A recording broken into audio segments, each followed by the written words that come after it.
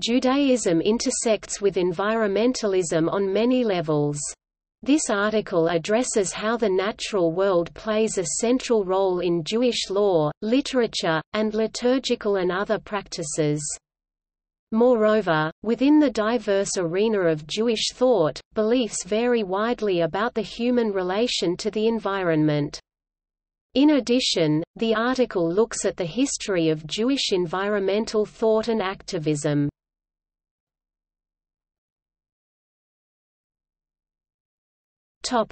Jewish law and the environment.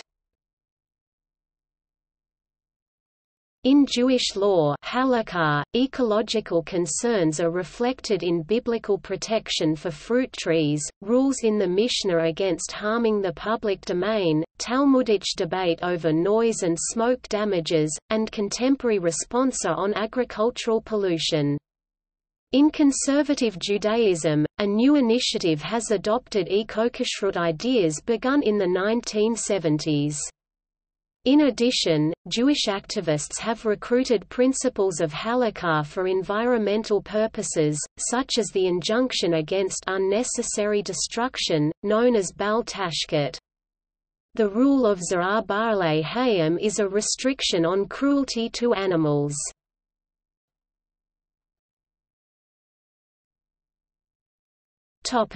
Other Jewish beliefs about the environment. Generally speaking, the Bible and rabbinic tradition have put Judaism primarily on an anthropocentric trajectory, but creation-centered or eco-centric interpretations of Judaism can also be found throughout Jewish history. Many theologians regard the land as a primary partner of Jewish covenant, and Judaism and especially the practices described in the Torah may be regarded as the expression of a fully indigenous and land or earth-centered tradition. In Genesis 2, God instructs humanity to hold dominion over nature, but this may be interpreted in terms of stewardship as well. Eco-centric discussions of Judaism can be found in the work of such modern scholars and rabbis as Arthur Green, Arthur Waskow, Elon Schwartz, Lynn Gottlieb, Mike Cummins, Ellen Bernstein, and David Mevereish Seidenberg.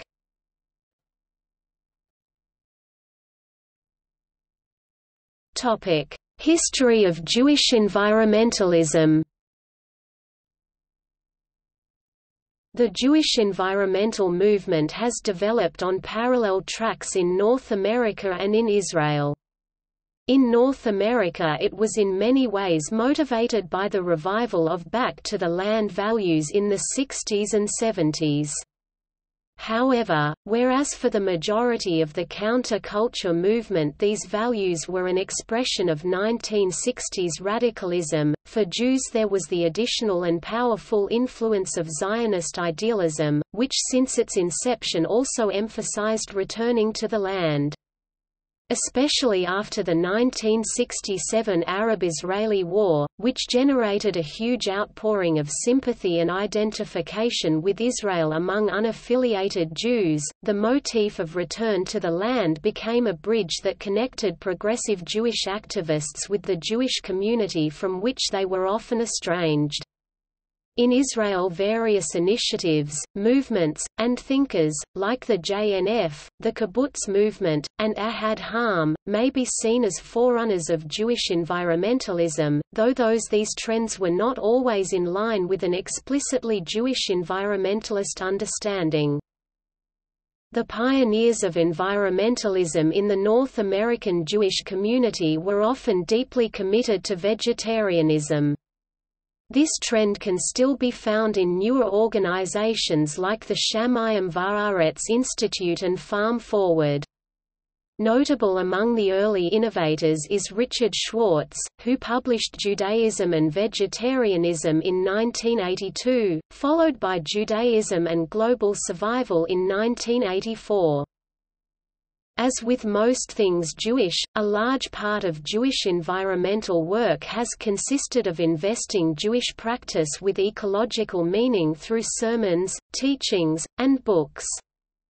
Two early writers were Erich Freudenstein and Rabbi Everett Gendler, who also influenced a great many activists and teachers during this period through his teaching and his farming. Rabbi Arthur Waskow has been one of the leaders in this area of exploration, starting with his 1982 work The Seasons of Our Joy, a modern guide to the Jewish holidays, which follows the liturgical calendar through the changes in the earth. Waskow's work was part of a trend now called Jewish renewal, which involved uniting values associated with 1960s or New Age spiritual countercultures with Jewish practice.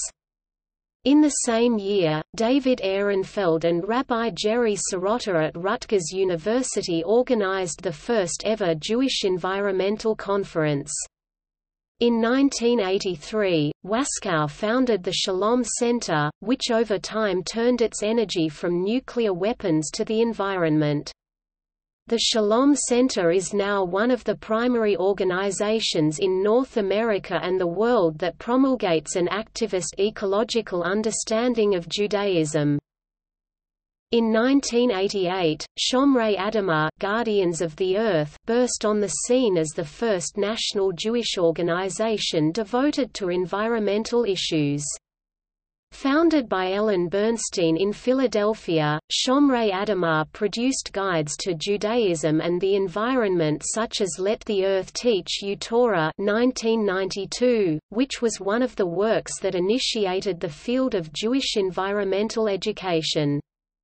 Shomrei Adamah captured the imaginations of environmentally concerned Jews around North America and quickly supplanted groups such as L'Olam in New York City on the national level.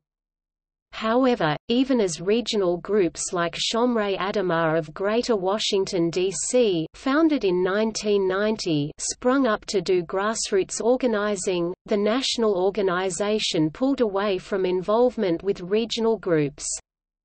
Later, other regional groups like the Northwest Jewish Environmental Project in Seattle (NWJEP or NJEP), founded in 1997, took a decidedly different approach.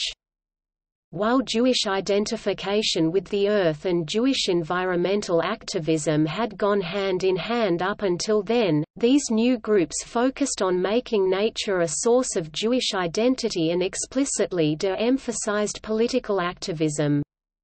The roots of this approach can be traced back to Jewish hiking groups and to the national network of such groups, Mosaic Outdoor Clubs of America, founded in 1988. In 1993, the Coalition on the Environment and Jewish Life was formed to bring the Jewish environmental movement into the mainstream. COEJL filled the vacuum left by Shomrei Adamah, working with other religion-based groups under the umbrella of the National Religious Partnership for the Environment to achieve these goals. Unlike earlier groups, which were created by activists or organizational entrepreneurs, COEJL was founded by three institutions: the Jewish Theological Seminary of the conservative movement, the Religious Action Center, the lobbying arm of the Reform movement, and the Jewish Council for Public Affairs, previously the National Jewish Relations Advisory Council, the national umbrella for the Jewish Community Relations Councils that can be found in most metropolitan areas.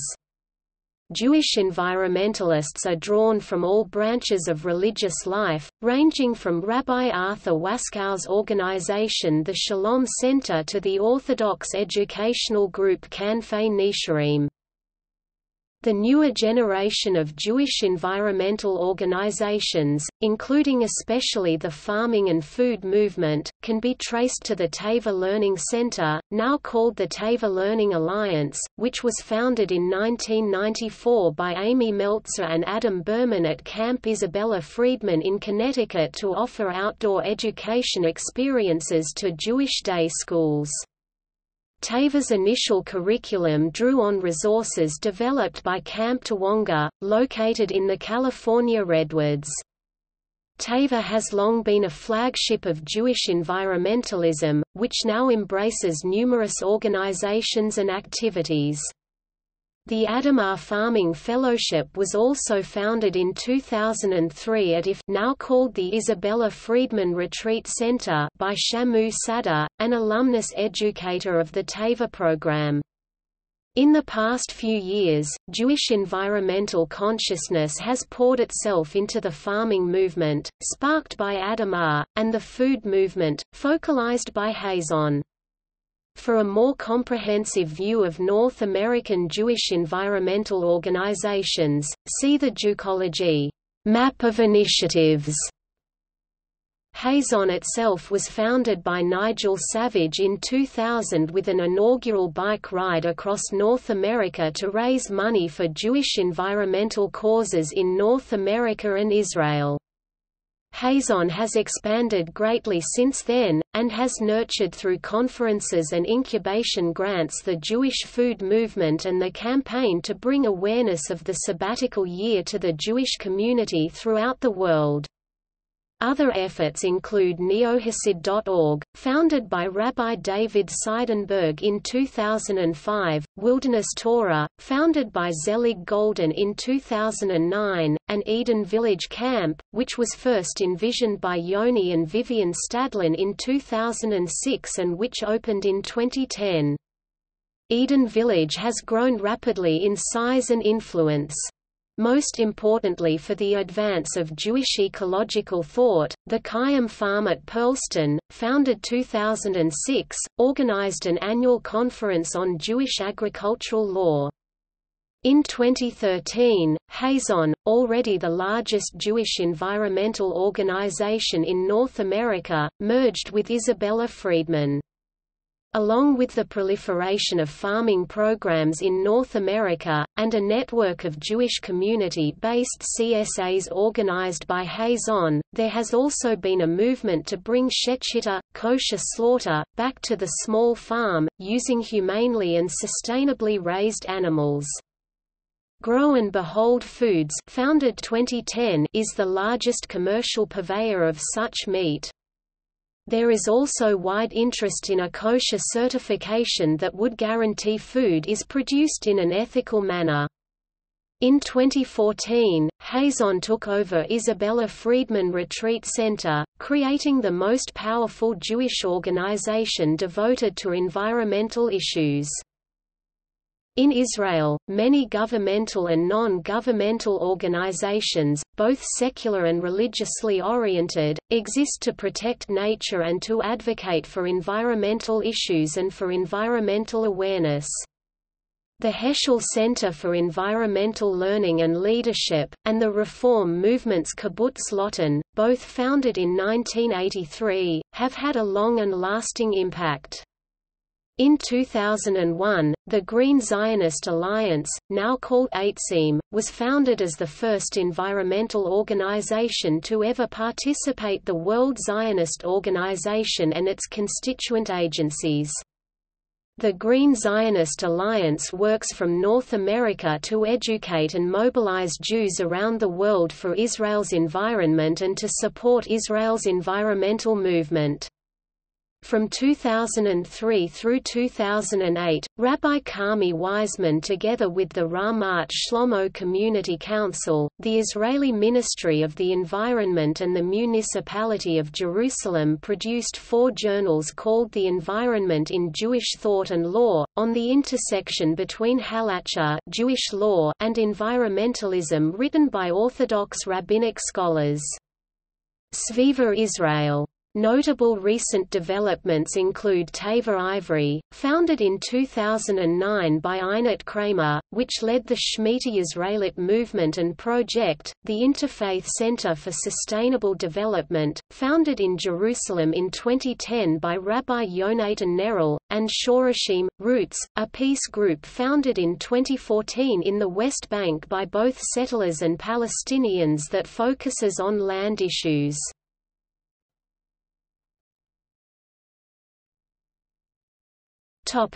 Jewish practices and liturgy.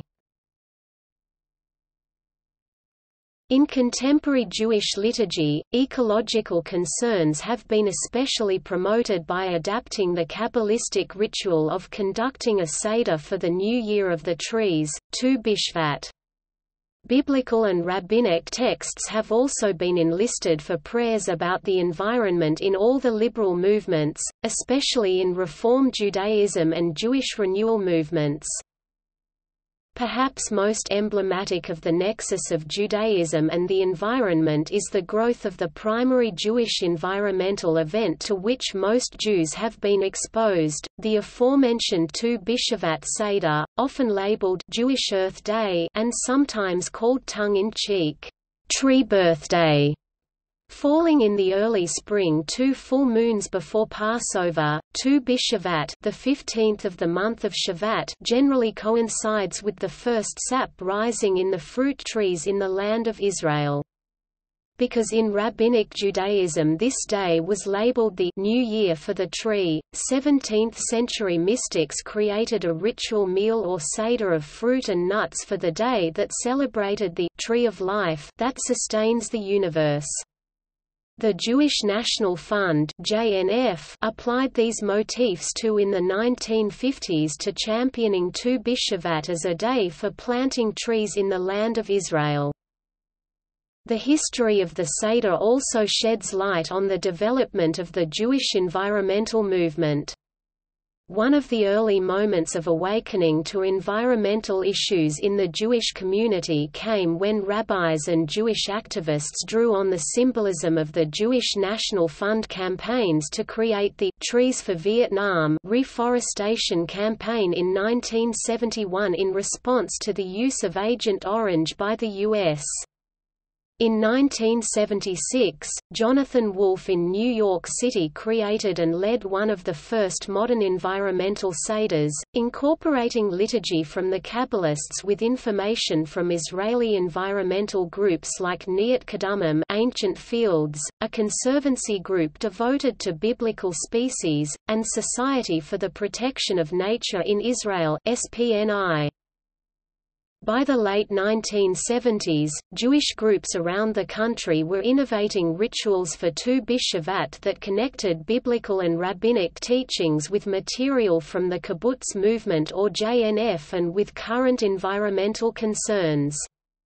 In the 1980s, dozens of homemade Tu B'Shvat liturgical books or Haggadah modeled after the Passover Seder were being used around the country to celebrate trees and to talk about local and national environmental issues, the earth and ecology. A wealth of material on Tu B'Shvat can be found today on neohasid.org, COEJL, and Jewcology.org. Other liturgy includes resources for Rosh Hashanah and Yom Kippur, Sukkot, and Passover, a Hebrew translation of Pope Francis's prayer from Laudato Si', adaptations of the Hoshana Rabbah liturgy, and much more.